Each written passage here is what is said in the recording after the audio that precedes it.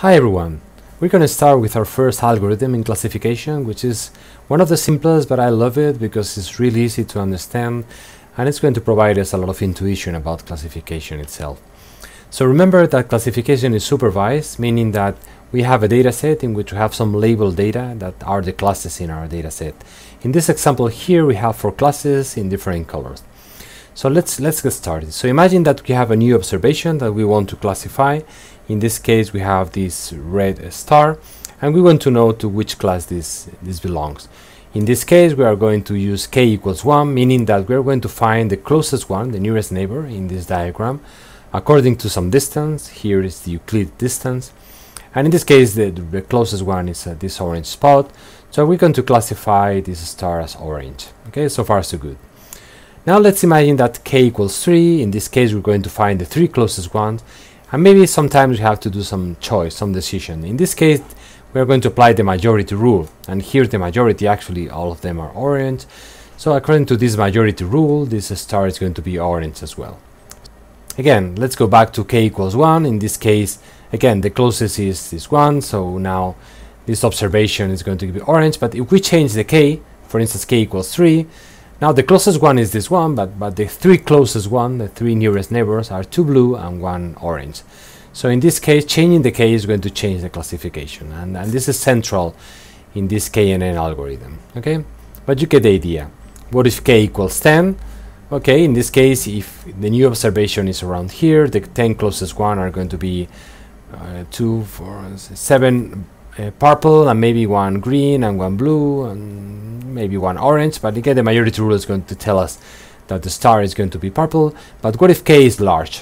In extreme case, large I mean an infinite value. Then all of the points are going to be nearest neighbors, and in this case the classification would give us an orange one.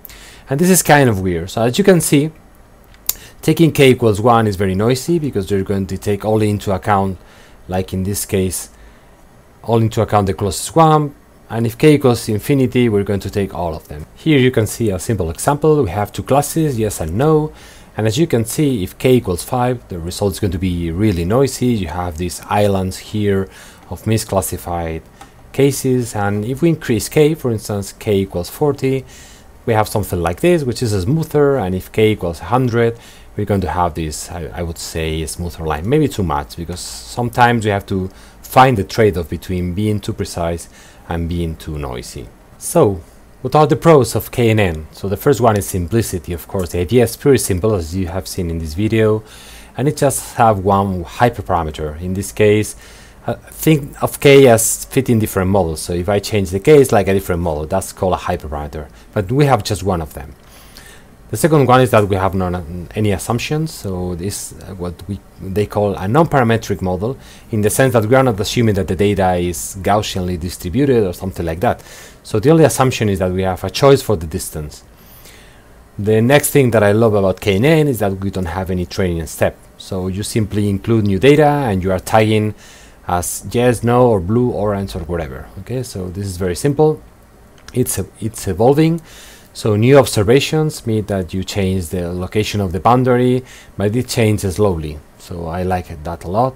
It's easy to implement even for the multi-class models, because actually our example with the colors is a multi-class model. It's not just a binary one. And it can be used for both classification and regression. So we've used it here for categorical values, but we could use for numerical values. But the cons are, it's slow, and this is called the curse of dimensionality, because you have to compute which are the nearest neighbors. And imagine that you have 1,000 data points, and you add a new observation. So first you have to measure the distance between one and the other 1,000, and then you have to decide which are the k closest one. So this is not very fast, actually.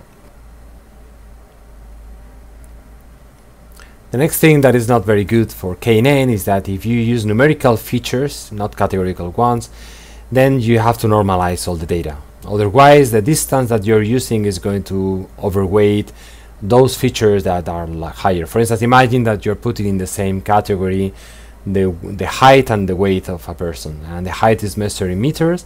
So a normal male is like 180 meters, and the weight is 80 kilograms. So that 80 is going to weigh much more than 180. So you have to pre-classify that data. It's not clear which is the optimal value of k, so you have to try a lot of them and then use confusion matrices in order to decide which is the best choice. K&N doesn't perform well on an imbalanced data. In our example, for instance, the orange is overrepresented with respect to purple, for instance, so that is going to produce some misclassification as well. And K&N is very sensitive to outliers. So the problem with distance is that if you are classifying new things and you have something which is far apart from the other observations, that is going to change the classification. So the way in which you split in training and validation subsets your data set is going to affect a lot. Finally, you don't know what to do with NAs, with non-available data sets. So basically what you have to do is remove all from your observations, and probably you're going to lose a lot of data. But you can solve that using K&N. So one problem with NAs is that you don't know what to do with that, but you can actually use K&N to do what we call class imputation. So imagine that you have a data set in which you don't know what to put here, you know the race of this observation. What you can do here is, this is x2, sorry. Imagine that you know that this is male, so you're going to plug this line around here. And now the good thing is that according to this line, you're going to see which are the closest to the line. In this case, 1 green and let's say 3 oranges. And then you're going to take the majority rule again. So in this case, you see that orange is the majority to this line. And then you're going to take the, let's say, the centroid of this category. In this case, the center is going to be around here.